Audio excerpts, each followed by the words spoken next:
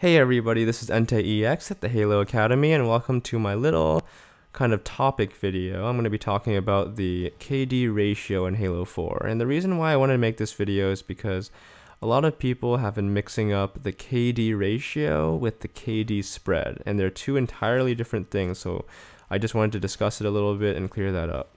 The gameplay in this video is just there for a backdrop while I talk, so hopefully you're focusing on what I'm saying, but if you get bored, feel free to watch that gameplay.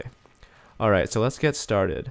The KD ratio is exactly what it sounds like. It's the number of kills divided by the number of deaths. You probably have seen this number on Halo Waypoint, and maybe you calculate this number after every game that you play. But that's what it is, the number of kills divided by the number of deaths. A lot of people have been mixing this number up with the KD spread. And the reason why I think for this is because the KD spread is what Halo 4 shows on the post-game report. The KD spread is actually your number of kills minus your number of deaths, not your number of kills divided by your number of deaths. So the two numbers are different.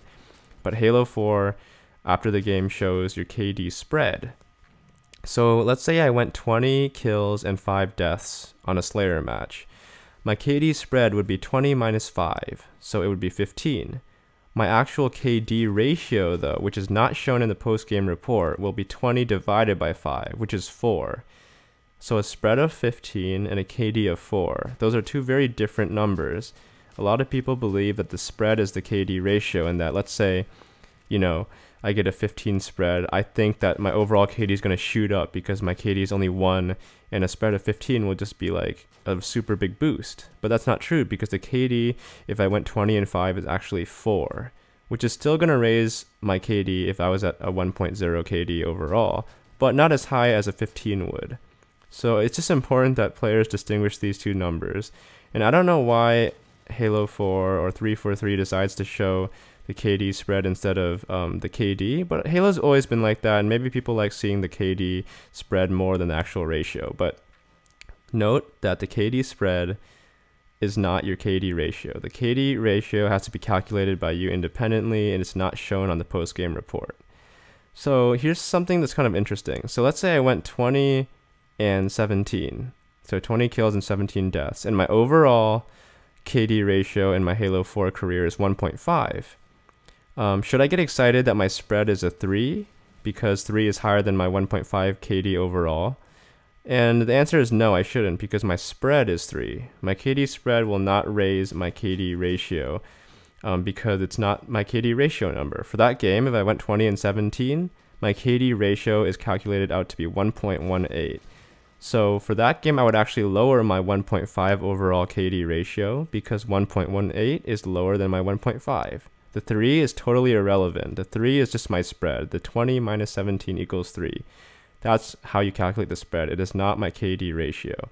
So if you get a 3 on your spread and your KD is 1.5, I'm sorry, it won't raise your KD actually. It'll actually lower it. So a lot of people mix that up. Just wanted to clear that up really quick, and I hope that did help. And one more thing I wanted to talk about is whether or not the KD ratio is a good indicator of how good of a player you are.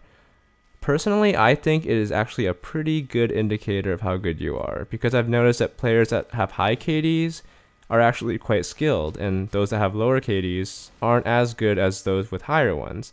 And it makes sense, because if you have a high KD, you kind of earned it. The reason why you have a high KD is simply because you're a better player, you're more skilled, and you have more kills than deaths. If you're not as good of a player, obviously your KD will be lower. You'll have more deaths than kills, or maybe just a KD of close to 1, meaning that you have the same amount of kills as deaths. So from my experience and just approximating people's KDs, I've actually noticed that those with higher ones are actually better, and those with lower ones aren't as good.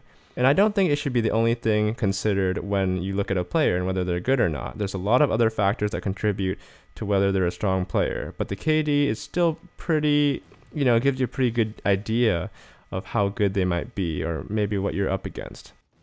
Yep, so that's my short little video for you guys today. I hope it helped. Subscribe to this channel for more Halo 4 content. I'm EnteiEX. Peace out.